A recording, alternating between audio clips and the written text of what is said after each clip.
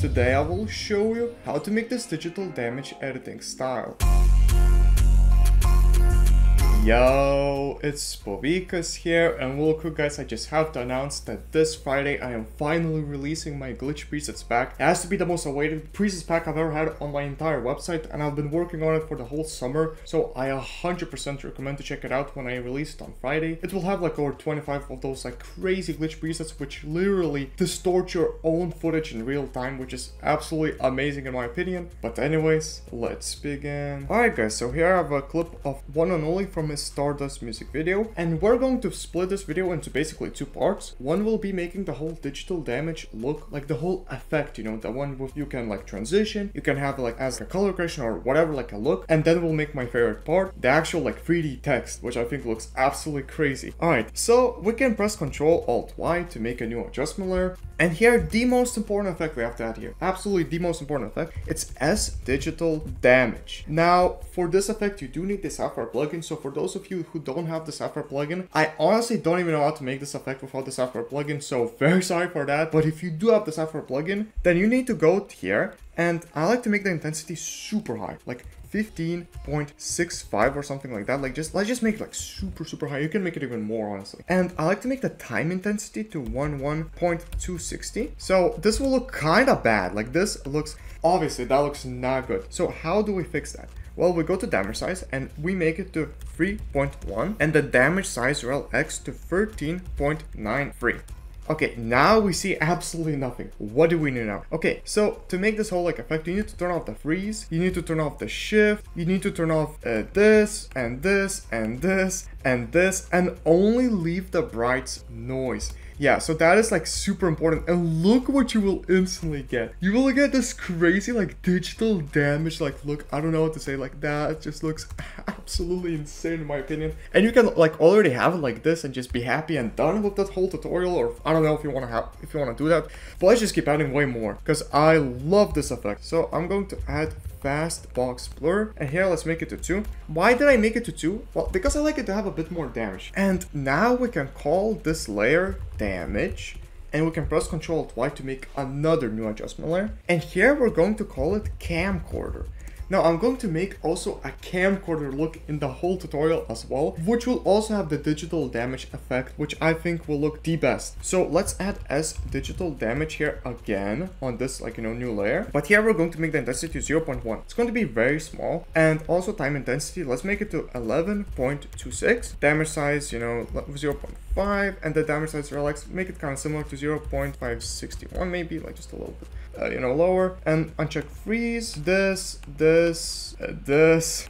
yeah, you just have to uncheck, and only leave the shift. Now, why did I make that? Okay, let's see what happens if I turn off the damage. Look the effect you will get, like you will get these like little bars. Now, the most fun part about this effect is you can make the intensity a bit higher.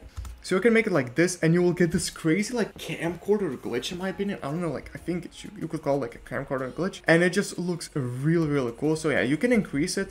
At the moment I'll probably have it to like 0.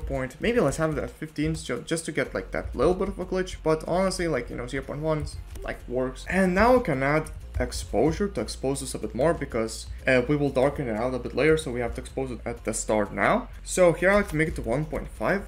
And also let's add hue saturation, which will actually decrease the brightness a bit. I guess not the brightness, but the saturation. So I like to make it to -55 on the master saturation. And you will already get this look, which I think is really cool. And now I like to add fast box blur and make it to 3 on the blur radius. So to get the damage like a camcorder. But we also need to add unsharp mask to sharpen it out a bit. So I have to make the amount to 200 and the radius to 4.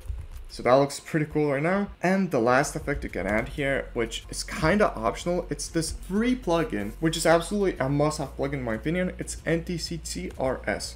And now this plugin gives you this look instantly, like it looks almost like a camcorder, like just like that, which is amazing. But truly the only really thing I like to do here is I like to go to chroma phase error, and I like to make it to 96 to give that like different little color. And also like as you see, like it just damages the look a bit more, like this whole like effect. But I like to also go here and I like to just disable the head switching, tracking noise, and the ringing. So yeah, and I think that will look amazing. Now there's some things you can do here if you want to make it a bit more camcordery. You can make the sharpen a bit higher like this, or you can make the horizontal scale a bit higher like this. So yeah, two things you can do if you want to improve this a bit more, like to make it even more camcorder-ish, like more signal-y, I guess. Oh yeah, let's turn back on the damage, by the way. I completely forgot. And yeah, you will have this insane look, actually mind-blowingly cool effect, you know, mind-blowingly cool style look. I don't know, however you want to call it, just so cool in my opinion. Yeah, so just to have it like this. But now we can go and make the whole text. So for the text, I like to go below camcorder on top of damage, so press on it.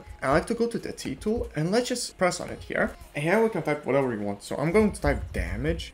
And you can choose the font called Arial and make it to black, but I like to add a font called Clear Expanded, and it's actually a downloadable font, so you can go and download it. And I'm just going to press align, and I will just align it to the middle. And the thing you will have to do now is right click, press new, press solid, and here we need to press OK. And here we need to add a plugin called Element. Now this is also a paid plugin which costs like $200 I think, but if you actually have this plugin, then you really should try out this like whole text. So here let's go to custom layers and let's go to custom text and mask. I like to go to path layer 1, and honestly we just have to make it to damage, you know, the fourth layer of the text. Wait, no, that was not the layer of the text. Wait, no, the text layer is third. I'm sorry. Yeah, we call this damage. Okay, maybe let's just call this damage. Yeah, okay, that is very confusing. Okay, and now let's go to scene setup. Okay, very sorry for that. Okay, let's go to extrude here and let's go to presets, physical, and I like to go to chrome. I just like to drag any of these. Like honestly, you can pick whatever you want. You can go to bevels and pick whatever you want, but I like chrome the most. I also use this in a lot of my thumbnails, so if anyone has ever been wondering how I make my thumbnails, I like to use chrome. So yeah, I like to do that.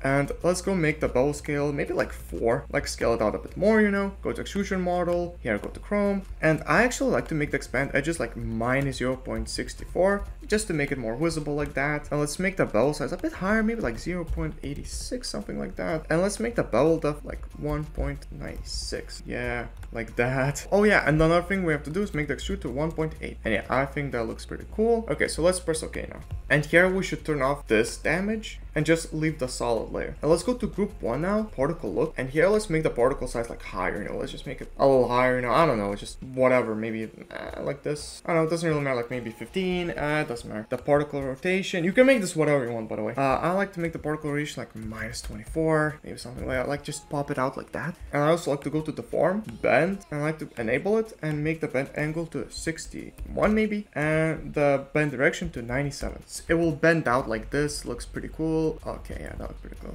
Yeah, and another thing I like to do is I like to go to render settings, and here let's go to physical environment and rotate environment, and let's just play around with the environment. So I'm just gonna try like maybe 350 on the X. The environment will basically change the color, like, you know, the whole whites, like the whites going around.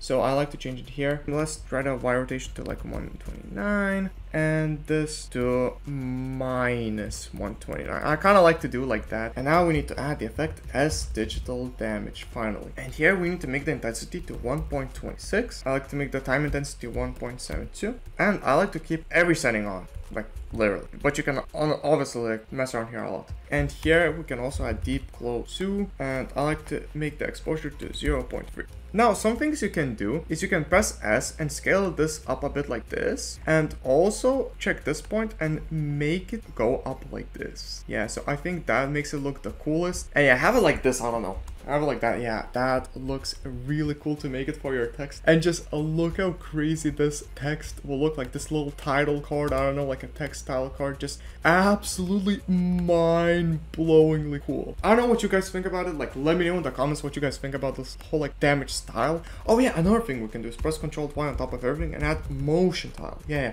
and add the output width to 75. Yeah, I think this now will look actually insane. Whoa, yeah, when I made this, I made this in like a lot of time. I feel like I spent like over 2 hours making this because I really wanted to find like the coolest way to make like a cool tile card, but then I just kind of came up with this whole like little style, and I wanted to share it with you guys as fast as I could, you know, because I thought this looked absolutely crazy. Just look how crazy this little glitches look like. But yeah guys, that is pretty much it for the tutorial. If you have any questions, then please let me know. But anyways, it was fun. Have a fun and productive day. See ya.